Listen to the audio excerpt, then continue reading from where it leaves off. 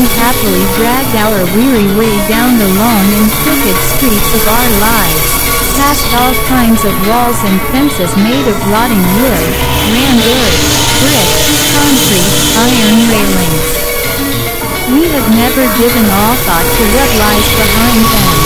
We have never tried to penetrate them with our vision or our understanding. But there is where the Gulag country begins, right next to us, 2 yards away from us. In addition, we have failed to notice an enormous number of closely fitted, well-disguised doors and gates in these fences. All those gates were prepared for us, every last one. And all of a sudden the fateful gate swings quickly open, and 4 white male hands, unaccustomed to physical labor but nonetheless strong and tenacious, grab us by the leg, arm, collar, pack, ear, and drag us in like a sack, and the gate behind us, the gate to our past life, is slammed shut once and for all. That's all there is to it. You were arrested, and you'll find nothing better to respond with than a lamb-like bleat. Me. What for? That's what arrest is. It's a blinding flash and a blow which shifts the present instantly into the past and the impossible into omnipotent actuality. That's all. And neither for the first hour nor for the first day will you be able to grasp anything else. Except that in your desperation the fake circus mean you're doomed to view it. It's a mistake. They'll set things right.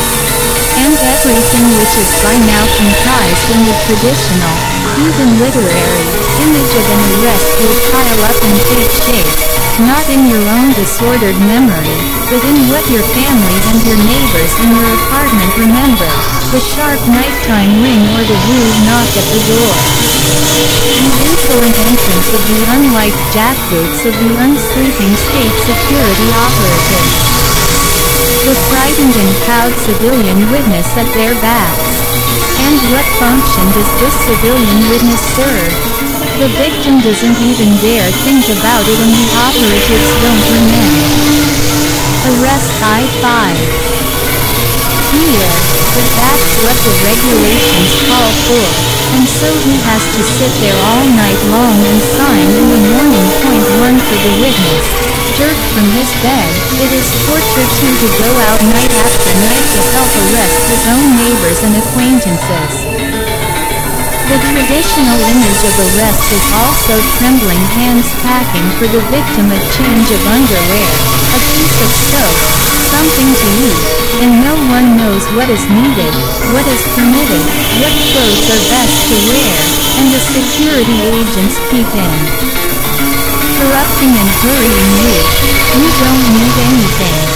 They'll feed you there. It's warm there. It's all lies. They keep hurrying you to frighten you. The traditional image of arrest is also what happens afterward, when the poor victim has been taken away. It is an alien, brutal, and crushing force totally dominating the apartment for hours on end, of breaking, ripping open, pulling from the walls, emptying things from wardrobes and desks onto the floor, shaking, dumping out, and ripping apart, piling up mountains of litter on the floor. And the crunch of things being trampled beneath jackboots. And nothing is sacred in a search. During the arrest of the locomotive engineer in Ocean, a tiny coffin stood in his room containing the body of his newly dead child. The jurists dumped the child's body out of the coffin and search pit. They shake sick people out of their sick beds, and they unwind bandages to search beneath them. Point 2. Nothing is so stupid as to be inadmissible during a search. For example, they seized from the antiquarian checkbook a certain number of pages of Cyrus Petreius, To wit, the decree on ending the war with Napoleon, on the formation of the Holy Alliance, and a proclamation of public prayers against cholera during the epidemic of 1830.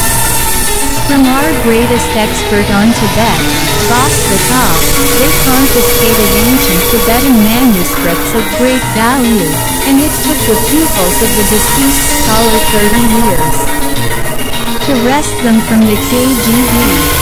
When the Orientalist Nevsky was 1. The regulation, purposeless in itself, derives, N.M. recalls, from that strange time when the citizenry not only was supposed to but actually dared to verify the actions of the police. 2. When in 1937 they wiped out Drive, Kazakov's Institute, the Commission broke up the jars containing the lysales developed by him, even though patients who had been cured and others still being treated rushed around them, begging them to preserve the miraculous medicines. According to the official version, the lysates were supposed to be poisoned.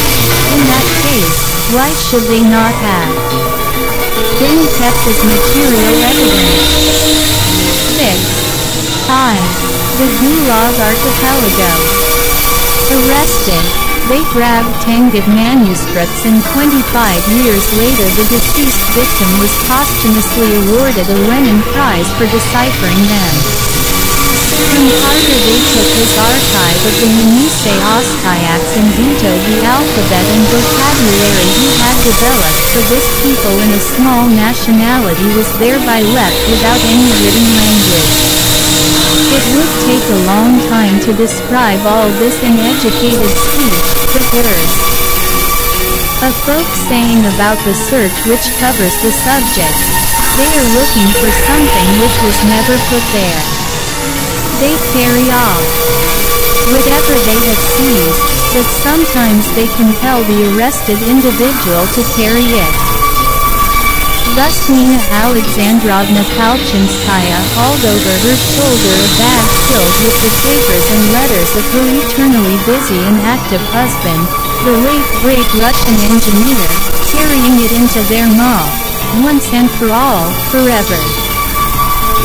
For those left behind after the arrest there is the long tail end of a wrecked and devastated life, and the attempts to go and deliver food parcels. But from all